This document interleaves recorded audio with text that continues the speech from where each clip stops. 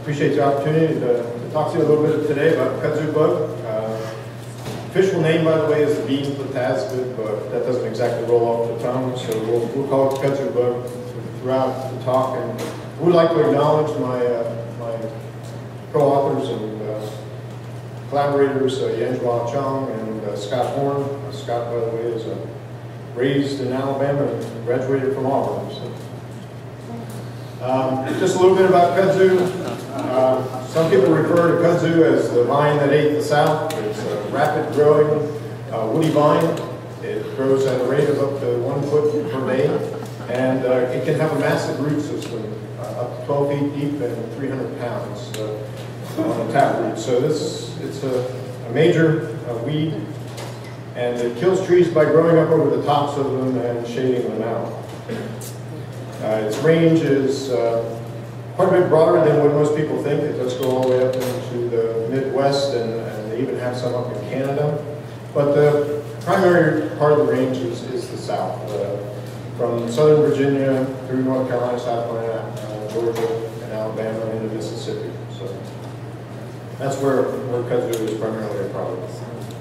Some facts that you probably didn't know about kudzu is that it's native to Asia, and it was introduced in 1876 at the Centennial Exposition in Philadelphia.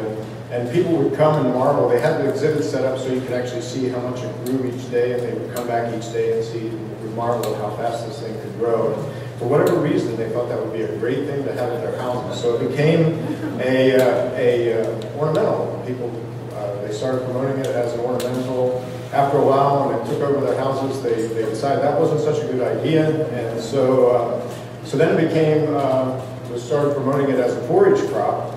It is a good forage crop for cattle. It's hard to harvest for hay storage, and also started to take people's farms over, so they decided that wasn't so good. Then during the Depression, they needed to control a lot of soil erosion, so they started to distribute it and even paid people to plant it for erosion control, and they did a very good job of that. By 1946, there were nearly 3 million acres planted. So, in 1999, Time magazine listed it as kudzu's introduction as one of the 100 worst ideas of the century. And today, it's considered a federal noxious weed, and it occupies. And the estimates are really shaky. It's hard to know exactly how much, but the estimates are up to 7 million acres. And it's also estimated to take over about 100,000 acres a year.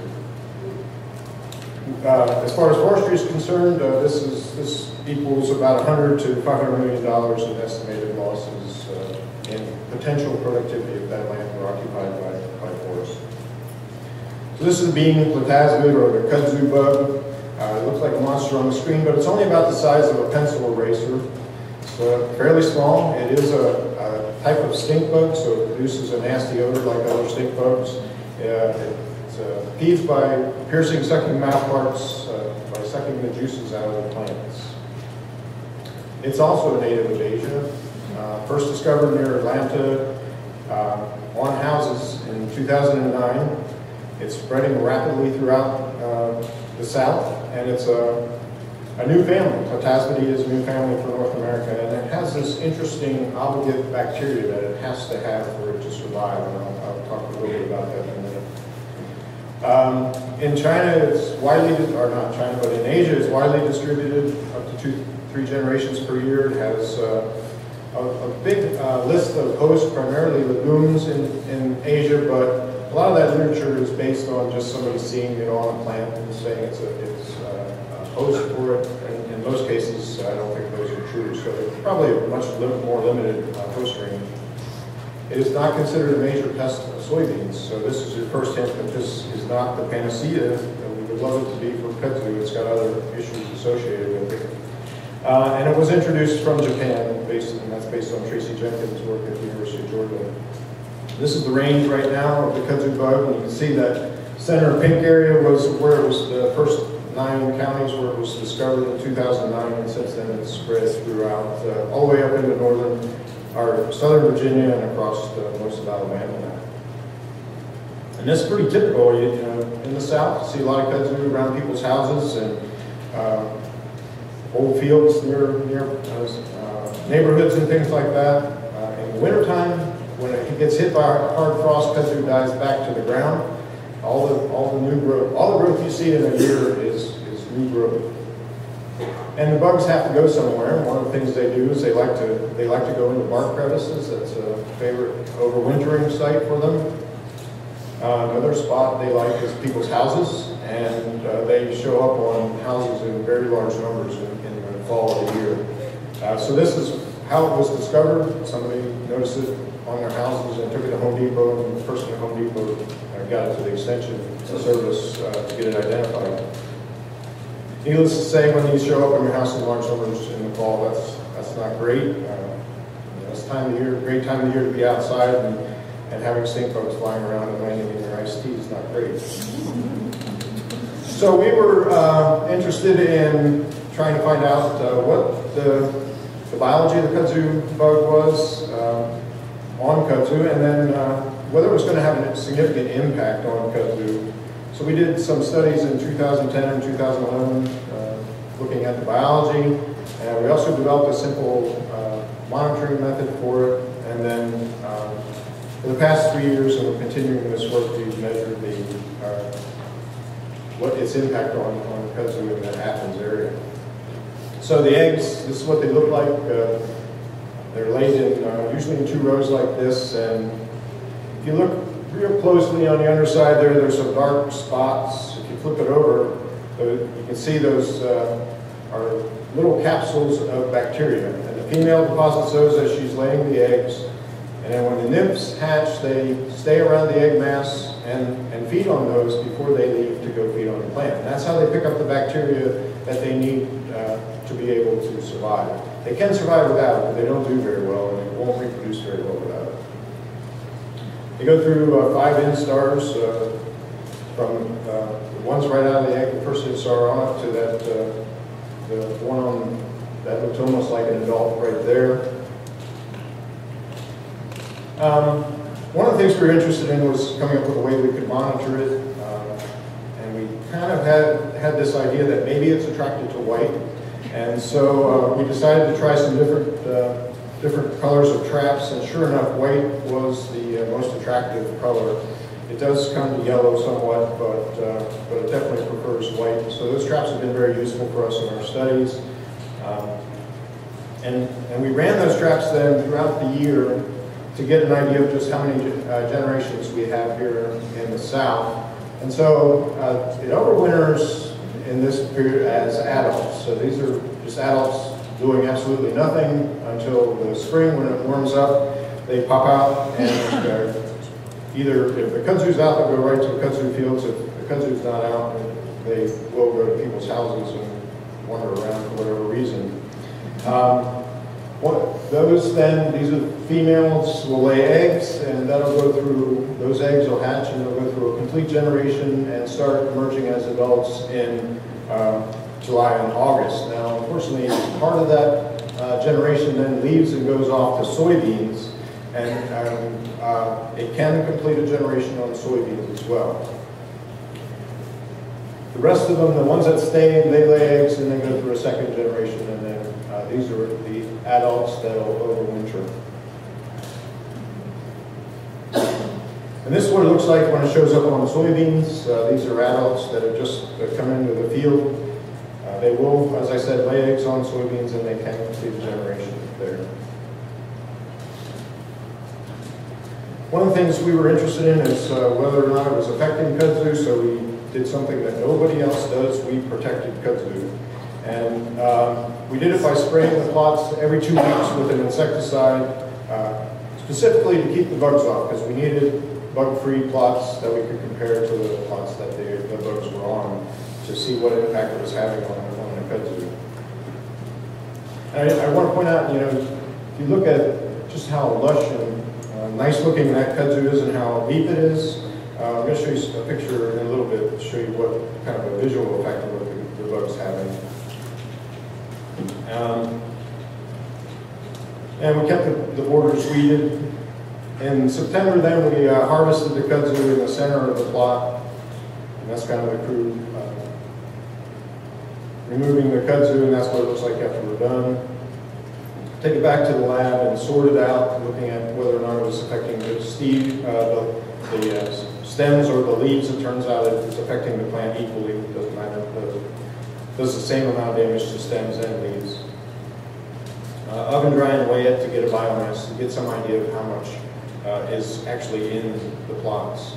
And what we found was that that first year in 2010, if I can point to that, we had about a 33% reduction in the growth of kudzu from the bugs feeding. And we think it was actually more than that because it turns out that deer like their kudzu without bugs. And so they were actually foraging in our control plots where we had sprayed. They were actually foraging in there, so they were actually reducing the biomass a fair amount. In fact, we quit spraying the second year because the deer just were annihilating our spray plots. And so we figured we may actually have less in the spray plots than we did in the kudzu bug infested plots if we kept going.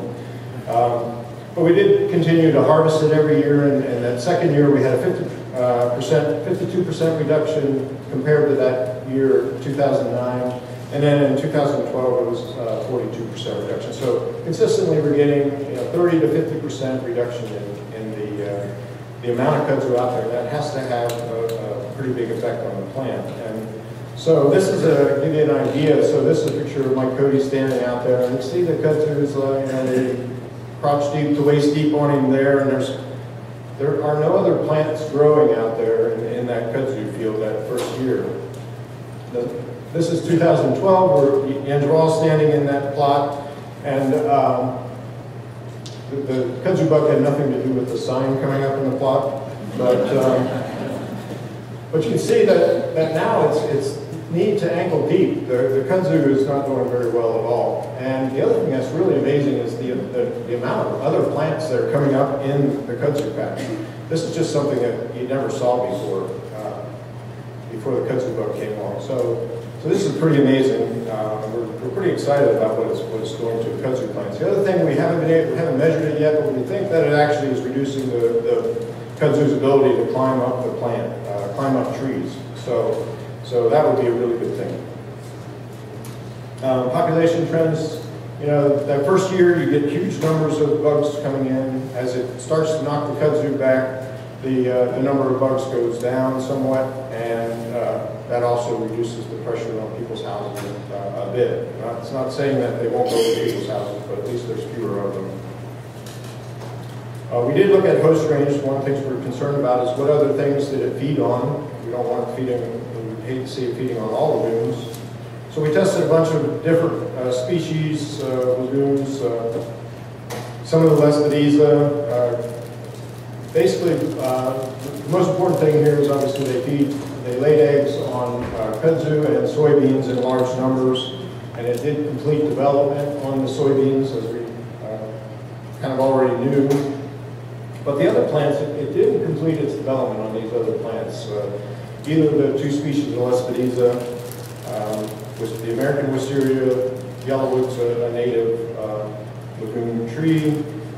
We threw in black-eyed peas because we had heard that it was causing a problem on some of the peas, but it really didn't seem to do much on that. And again, some of the other native lagoons. So it doesn't seem to be a major. That's going to be a major pest of other lagoons out there. All right, so let's talk about the economics of kudzu bug. So we know now that it's causing 33 to 50% reduction in kudzu, which is a good thing. It causes a 19 to 25% yield reduction in soybeans if it's left untreated, which is a bad thing. It's attracted to people's houses, and it's causing a nuisance, and some of these people are actually paying operators to go out and spray their houses to get rid of them, which is not good, and which is pretty expensive. And the other thing that's happened is it's gotten into shipping containers.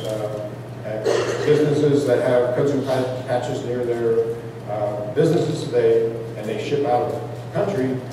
They've actually had kudzu bugs get into those or into airplanes, and they've been taken to other countries. And Guatemala actually imposed a quarantine on 3 states for a short time. until they kind of calm down. But that is a risk, something that we need to be thinking about, is the potential of it to become a quarantine pest.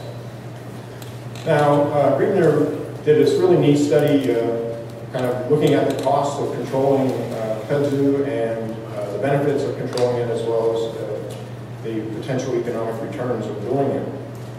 And what they found was that if you eradicate kudzu and replace it with pines, the annual land expectation value, or what your value would be, the land would be worth each year without kudzu and with the pines growing there, would be $84 per acre per year. So if you could apply that, and I realize that it's nearly, well, it would never happen that all 7 million acres would be planted with pines. We'd be lucky to say maybe do 1 million acres, but for theoretically, if you could apply that to all 7 million acres, that would equate to about $600 million in added value each year in pine production. And then if you looked at hardwoods, it's obviously quite a bit lower. And that's on a 30-year rotation, by the way, for pines. If you look at the cost of controlling the kudzu bugs on soybeans, then that's about, if you had to treat all 9.5 million acres in the South, it would cost about $95 million to do that each year. Again, that's not going to happen. There's not going to be a bug problem on all 95 million acres. And it's just like we're not going to replant 7 million acres of kudzu. But it gives you an idea of the economics of the two problems. So one possibility is to do, that benefits everybody, I think, is large-scale kudzu control. And this is a benefit, obviously, to forestry. You can remove kudzu from the land and plant trees on it. That's a good thing. It benefits municipalities and homeowners because they have it on parks and along roadsides. They need to get rid of it. Obviously, homeowners would be happy if they didn't have kudzu bugs all over their houses. It would reduce the risk of exporting it to another country, which would be also good. It reduces the cost to power line companies, which Georgia Power estimates that it's about $2 to $3 million a year that they spend on kudzu control around their power line poles. Reduces the cost to railroads and highways.